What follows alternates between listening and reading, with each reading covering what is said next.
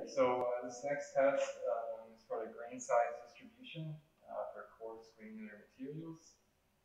Essentially, we will use this stack of sieves to measure how much mass is retained at different particle sizes. So effectively, we're going to measure how much mass there is greater than a certain particle size, and that will give us a distribution of what particle sizes are present in the material. So for this test, we'll start. You get about 1 kilogram of the material to start with. So I'll just put the pan on and I'll pair it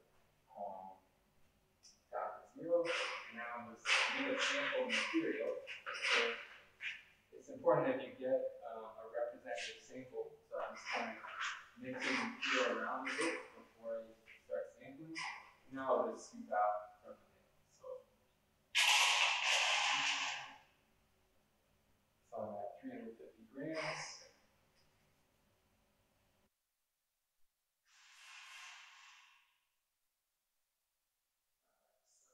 A bit more.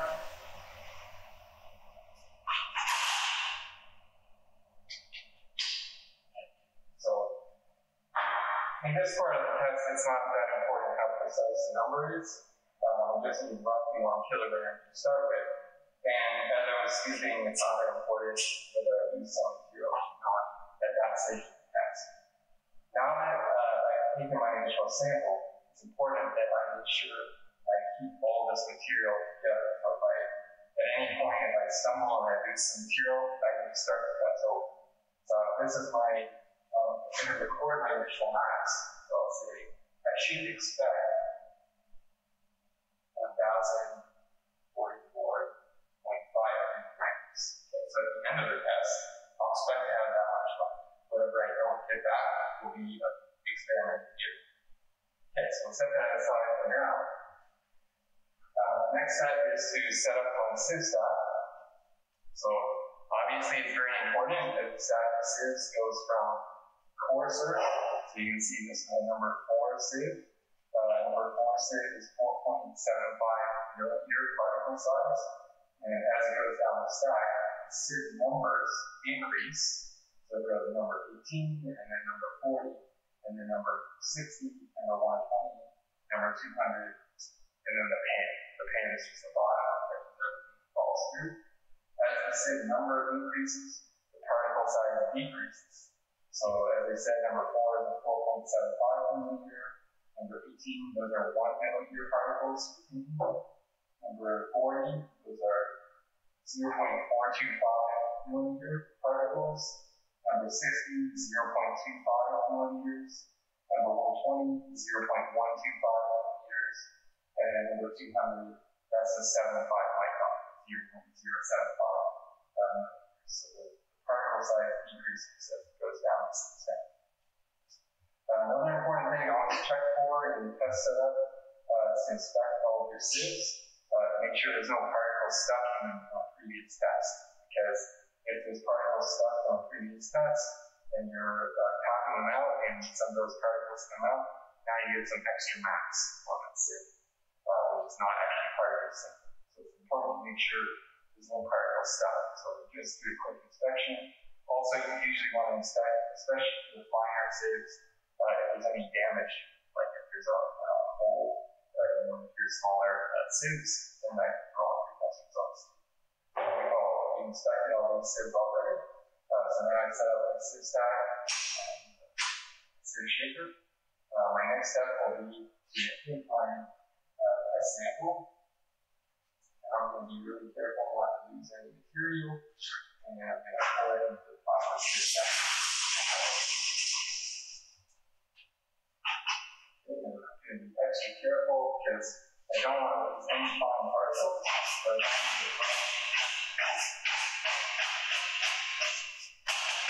Make sure that I can do that the particles are still stuck. So now I just set my pan back on the scale. And in my pan, because I paired it at the start of the test, this actually gives me good confidence that I did get all the material into the sieve stack because it reads 0. So right now, all my mass is on the sieve stack. So the next step is to put the cap on the sieve stack. Cap on make sure it's good and secure. Put the cover down on top.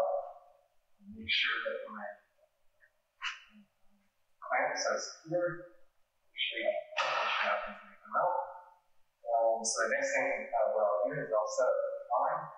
So I have it preset at 2 minutes. So 2 minutes should be enough that all of the material that's going to fall through sieve has fallen through sieve. So I have it set up on 2 minutes. So now I'll start the test. And that's 10 minutes of wait.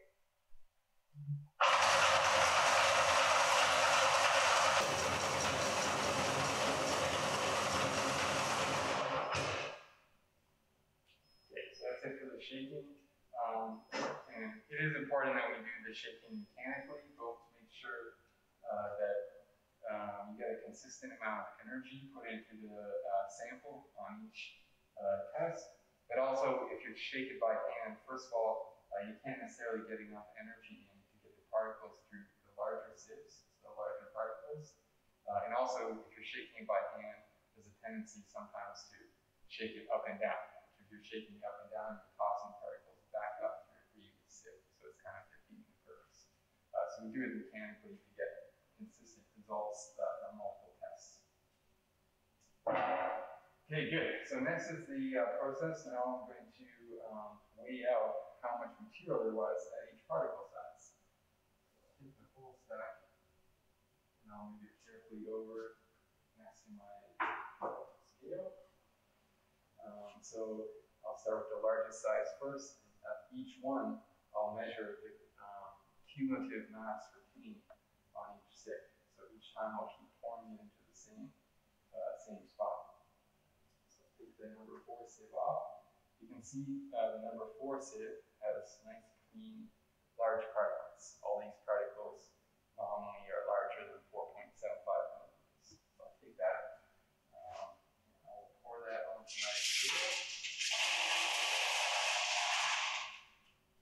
And I'll just use a brush to make sure I tap out any particles stuck between the sieve grates. Okay, so now what I do, I'll record the number, the total mass retained. So I'll write that down as the number 4 sieve. 455.94. Great.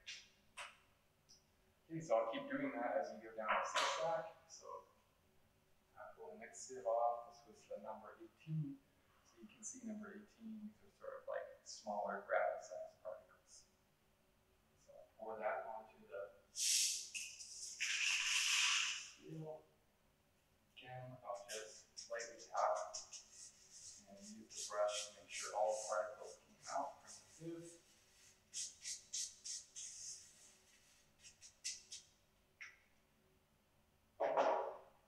Okay, so now this is the cumulative mass. So this is the mass that was on the number 18 plus whatever is already there from the number 4. So I'll write that 620.02.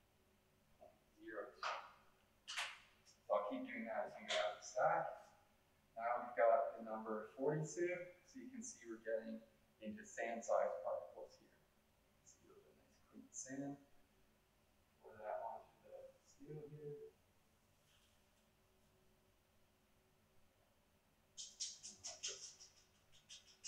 And make sure I get all the particles out of the sieve.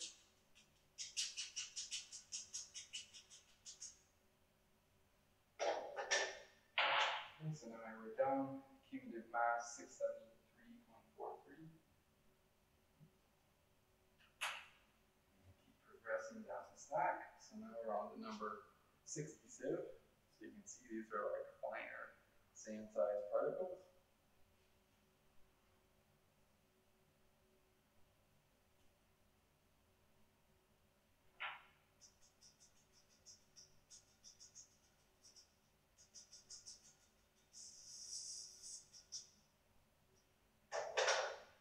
And cumulative mass 777.10. Next I'll go to the 120. So these are very fine sand at this point. You can see very fine particles, but they're still sand-sized particles, so we don't have like a powder at this point yet. Pour it out on sand particles. Now I'm going to be more careful when I'm tapping the sieve because these finer sieve meshes are a lot more delicate. So just brushing out, make sure I get all the material out.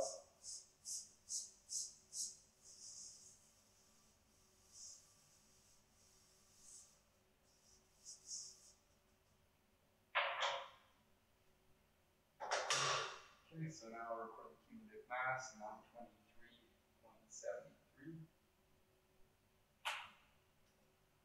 Okay, so now we're at the number 200 sieve. So the number 200 sieve is sort of the cutoff between sand-sized particles and then silts and clays below this size. So you can still see we have grain-sized particles, but they're getting very fine at this point. So I'll pull this out.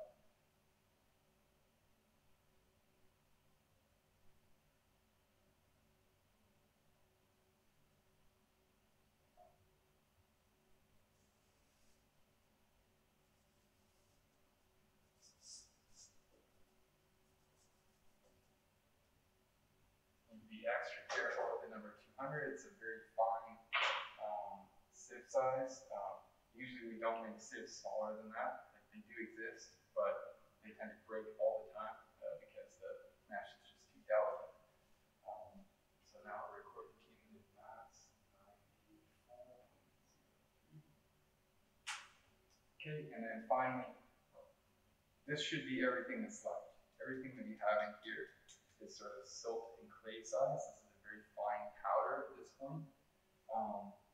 In principle, I should get the same mass when I pour this out as I have additional. Scale.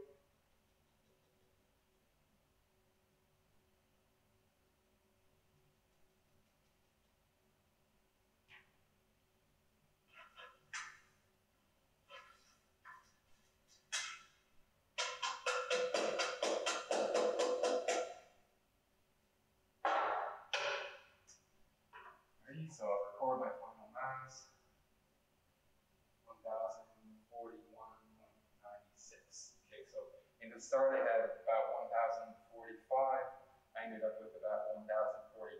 So I lost about 3 grams in the process, but it's less than 1% error. So we would be fine with that. We didn't lose much material.